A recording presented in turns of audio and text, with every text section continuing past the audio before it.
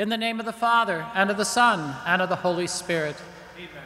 The grace and peace of our Lord Jesus Christ, the love of God, and the communion of the Holy Spirit be with you all. And with your spirit. My sisters and brothers, we gather now on this 31st Sunday in Ordinary Time. And in the Gospel today, Jesus gives us the mandate on how to live the Christian life, how to live in this world to get to the world that knows no end, the eternal life with God. And that is to love God and to love our neighbor. We pause now to ask for the grace and strength to do that, and for the times that we have failed in any way. We ask the Lord now for his pardon and peace. Lord Jesus, you are the Lord of love and compassion. Lord, have mercy. Lord, have mercy. Lord Jesus, you offered yourself as a sacrifice to save us from sin. Christ, have mercy.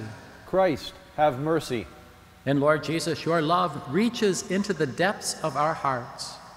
Lord, have mercy. Lord, have mercy. And may Almighty God have mercy on us, forgive us our sins, and bring us all to everlasting life. Amen. Glory to God in the highest, and on earth peace to people of good will. We praise you, we bless you, we adore you, we glorify you. We give you thanks for your great glory. Lord God, heavenly King, O God, almighty Father, Lord Jesus Christ, only begotten Son, Lord God, Lamb of God, Son of the Father, you take away the sins of the world, have mercy on us. You take away the sins of the world, receive our prayer. You are seated at the right hand of the Father, have mercy on us. For you alone are the Holy One, you alone are the Lord, you alone are the Most High, Jesus Christ, with the Holy Spirit, in the glory of God the Father. Amen. Let us pray. Almighty and merciful God, by whose gift your faithful offer you right and praiseworthy service, grant, we pray, that we may hasten without stumbling to receive the things you have promised. Through our Lord Jesus Christ, your Son, who lives and reigns with you in the unity of the Holy Spirit, God forever and ever. Amen. A reading from the book of Deuteronomy. Moses spoke to the people, saying, "Fear the Lord your God, and keep throughout the days of your lives all his statutes and commandments, which I enjoin on you today, and thus have a long life. Hear then, Israel, and be careful to observe them, that you may grow and prosper the more, in keeping with the promise of the Lord, the God of your fathers, to give you a land flowing with milk and honey. Hear, O Israel, the Lord is our God, the Lord alone. Therefore you shall love the Lord your God with all your heart, with all your soul, and with all your strength. Take to heart these words, which I enjoin on you today." The word of the Lord. Our responsorial psalm. I love you, Lord, my strength. I love you, O Lord, my strength, O Lord, my rock, my fortress, my deliverer. I love you, Lord, my strength. My God, my rock of refuge, my shield, the horn of my salvation, my stronghold. Praise be the Lord, I exclaim, and I am safe from my enemies. I love you, Lord, my strength. A reading from the letter to the Hebrews. Brothers and sisters, the Levitical priests were many because they were prevented by death from remaining in office. But Jesus, because he remains forever, has a priesthood that does not pass away. Therefore, he is always able to save those who approach God through him, since he lives forever to make intercession for them. It was fitting that we should have such a high priest, holy, innocent, undefiled, separated from sinners, higher than the heavens. He has no need, as did the high priests, to offer sacrifice day after day, first for his own sins and then for those of people, he did that once and for all when he offered himself. For the law appoints men subject to weakness to be high priests, but the word of the oath, which was taken after the law, appoints a son who has been made perfect forever. The word of the Lord.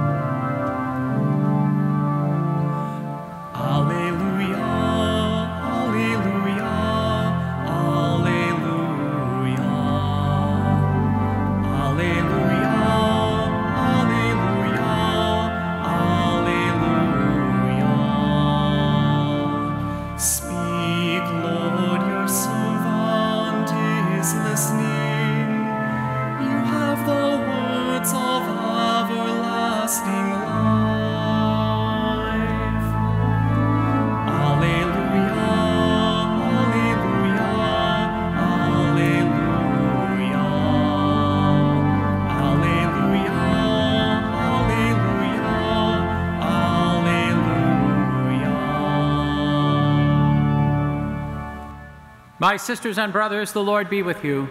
And with your spirit. A reading from the Holy Gospel according to Mark. Glory to you, O Lord. One of the scribes came to Jesus and asked him, "Which is the first of all the commandments?" Jesus replied, "The first is this: Hear, O Israel, the Lord our God is Lord alone. You shall love the Lord your God with all your heart, with all your soul, with all your mind, and with all your strength. The second is like this: you shall love your neighbor as yourself. There is no other commandment greater than these." The scribe said to him, "Well said, teacher. You are right in saying, He is one, and there is no other than He. And to love Him with all your heart, with all your understanding, with all your strength, and to love your neighbor as yourself is worth more than all burnt offerings and sacrifices." And when Jesus saw that he answered with understanding, he said to him, "You are not far from the kingdom of God." And no one dared to ask him any more questions. The Gospel of the Lord. Praise to you, Lord Jesus Christ.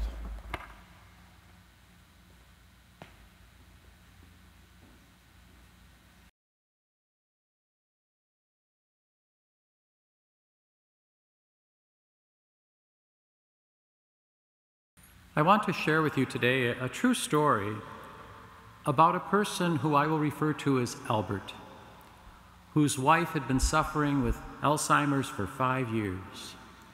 She had deteriorated to the point of not recognizing anyone, including her husband, Albert. Every morning at 9 a.m., Albert made a point of having breakfast with his wife at her nursing home. He would sit with her, and he would tell her stories of their life together, their wedding day, their children, and all the other experiences they shared over some 50 years of marriage. One morning, Albert wasn't feeling well.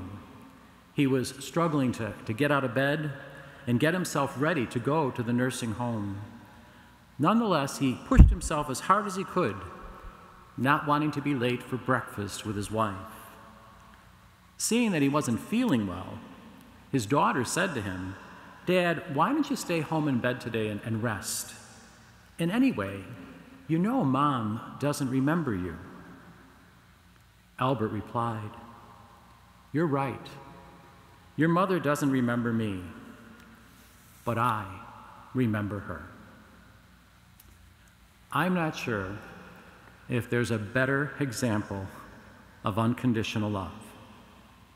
Albert reminds us of what true love means, that we give of ourselves even when we get nothing in return, even when our gestures of kindness are forgotten, And even when others fail to understand why we are trying so hard and it doesn't seem to get us anywhere.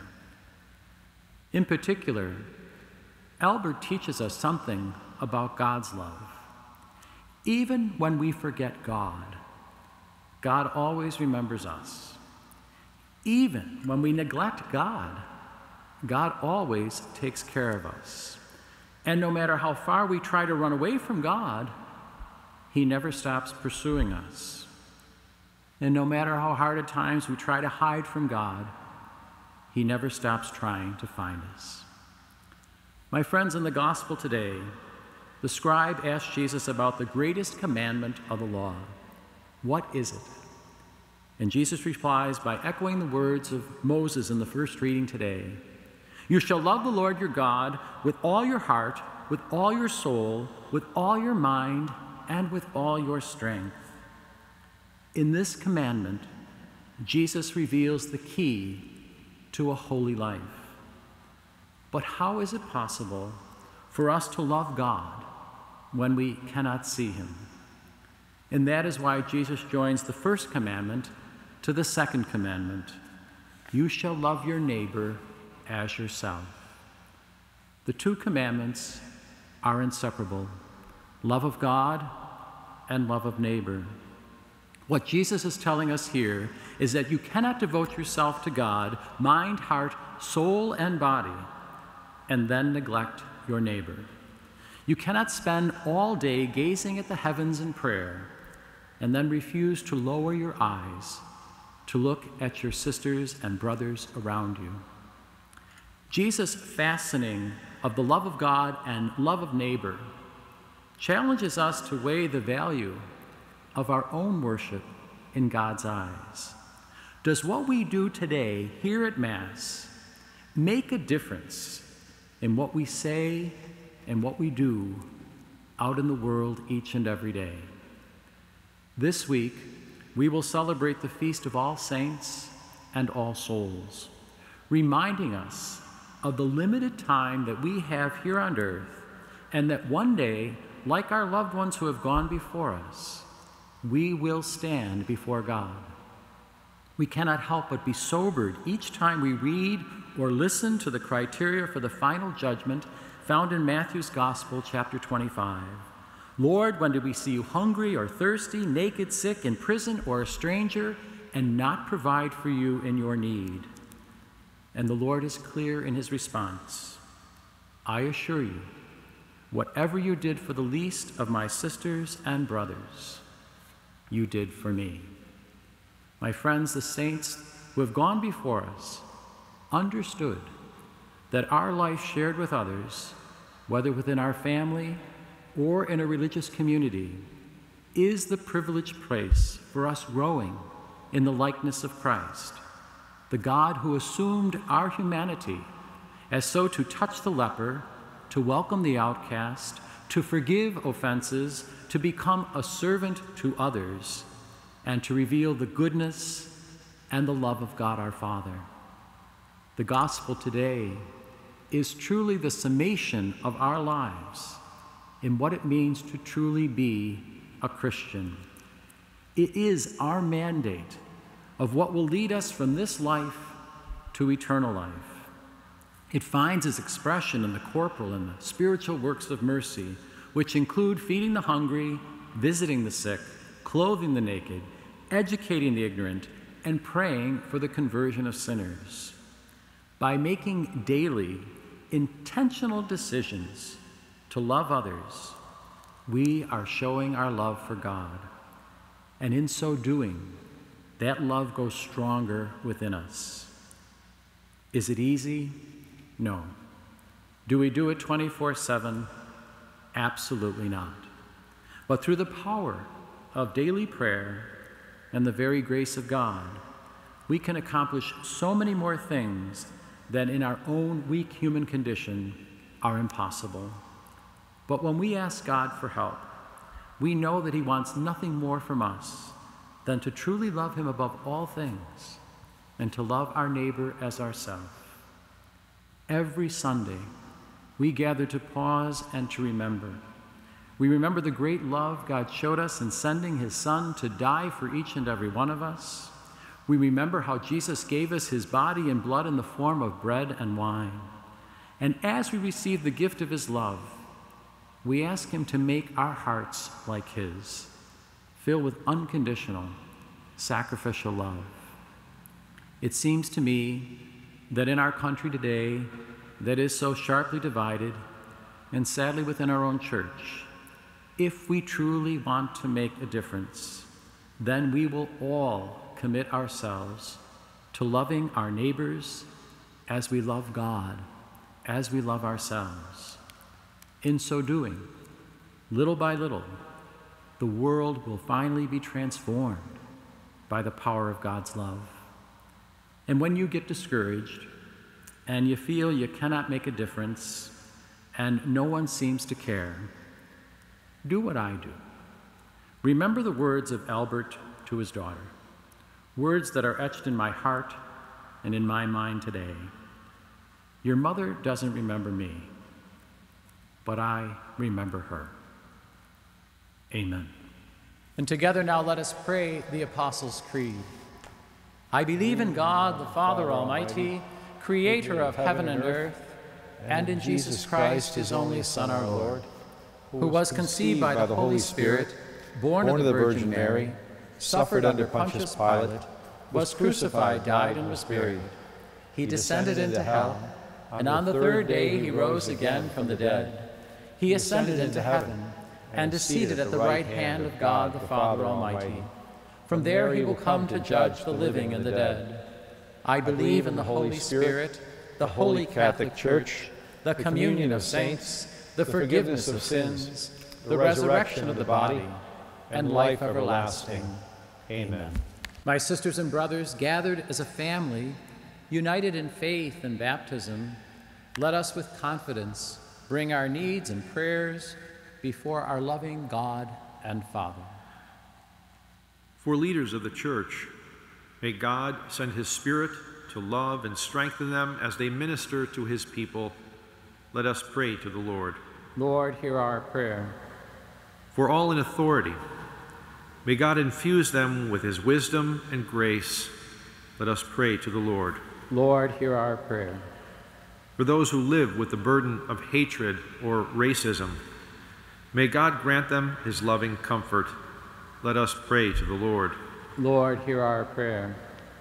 For our faith community, may the Lord's teaching shape our lives and his grace conform us evermore to his heart. Let us pray to the Lord. Lord, hear our prayer. For our loved ones who have died, may God invite them into their final resting place in his presence for eternity. Let us pray to the Lord. Lord, hear our prayer. God of love, we place these needs before you and trust in your promises to love us and give us what we truly need. Through Christ our Lord. Amen. Blessed are you, Lord, God of all creation, for through your goodness we have this bread to offer, which earth has given and human hands have made. It will become for us the bread of life. Blessed be God forever.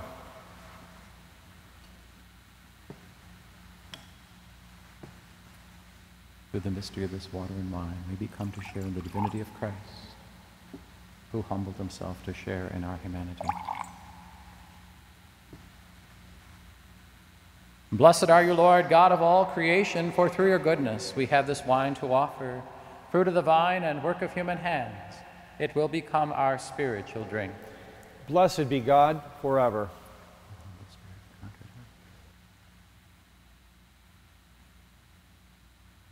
O Lord, wash away my iniquities. Cleanse me from all of my sins.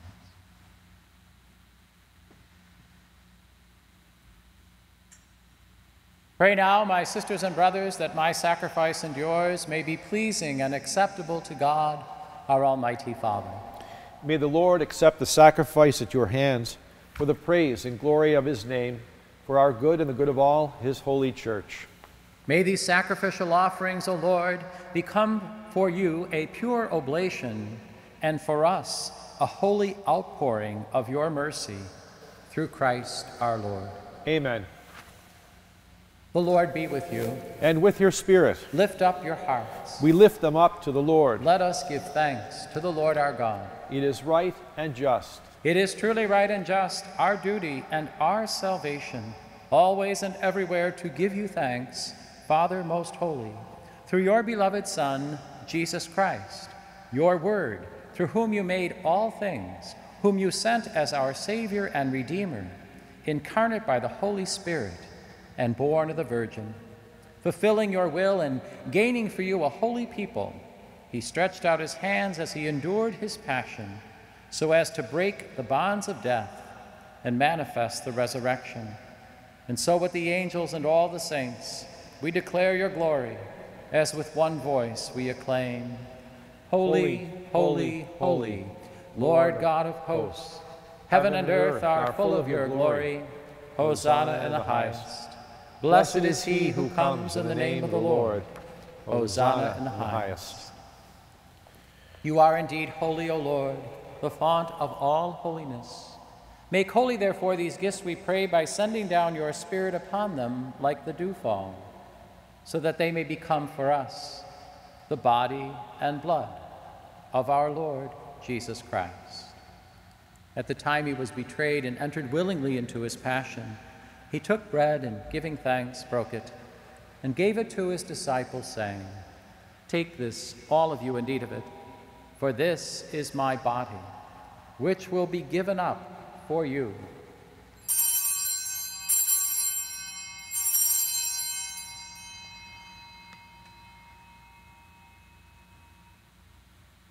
In a similar way, when supper was ended, he took the chalice, and once more giving thanks, he gave it to his disciples, saying, Take this, all of you, and drink from it, for this is the chalice of my blood, the blood of the new and eternal covenant, which will be poured out for you and for many, for the forgiveness of sins. Do this in memory of me.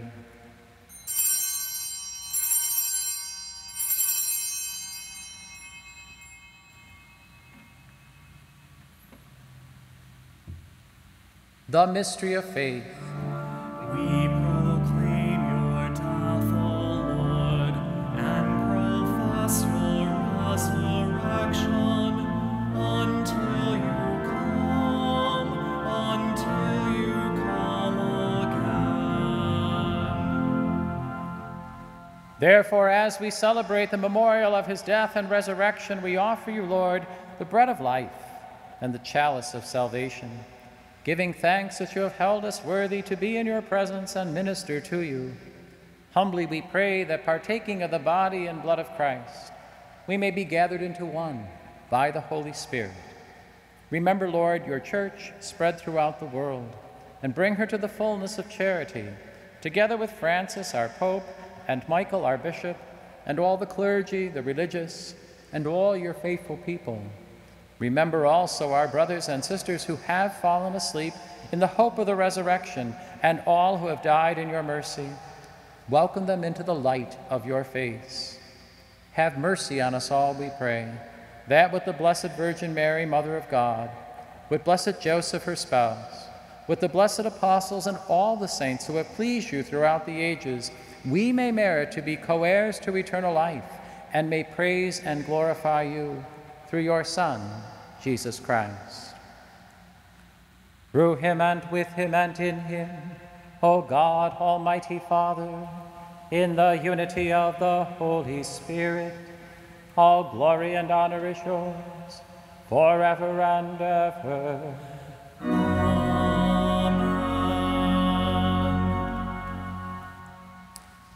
At the Savior's command and formed by divine teaching, we dare to say, Our Father, who art in heaven, hallowed be thy name. Thy kingdom come, thy will be done, on earth as it is in heaven. Give us this day our daily bread, and forgive us our trespasses, as we forgive those who trespass against us. And lead us not into temptation, but deliver us from evil. Deliver us, Lord, we pray, from every evil, and graciously grant peace in our days, that by the help of your mercy we may be always free from sin and safe from all distress, as we await the blessed hope and the coming of our Savior, Jesus Christ. For the kingdom, the power, and the glory are yours, now and forever. Lord Jesus Christ, who said to your apostles, "Peace I leave you, my peace I give you," look not on our sins, but on the faith of your church, and graciously grant her peace and unity in accordance with your will, who live and reign forever and ever. Amen. My friends, the peace of the Lord be with you always. And with your spirit. And may that peace now enter your hearts and your homes and all with whom you share peace today.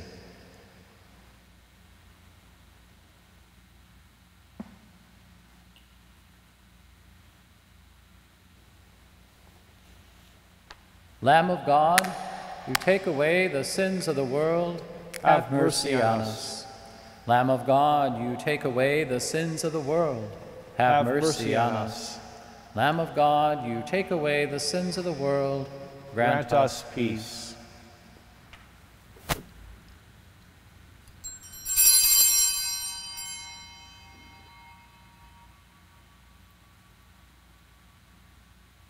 Behold the Lamb of God.